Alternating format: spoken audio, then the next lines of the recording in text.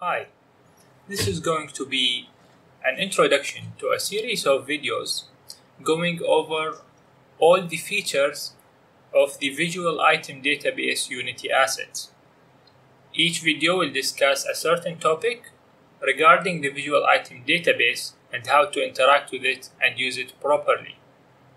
We will go over many concepts, including the main usage of the Visual Item Database window, its item control window, updating the database to a newer version, going over what item types are, subtypes, and item groups.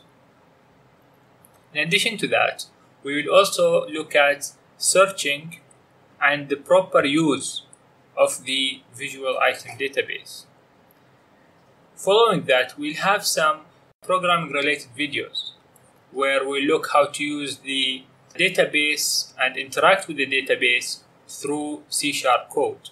We'll look at the item system utility class, which is the main way that most of people will be using the database. In addition to that, there will be perhaps one or more videos looking at some of the more advanced topics regarding programming of the Visual Item Database in case you need to edit it in specific ways or use it in more ways, new ways, specifically for your game or project. I hope you find this series useful and enjoy your time using the Visual Item Database.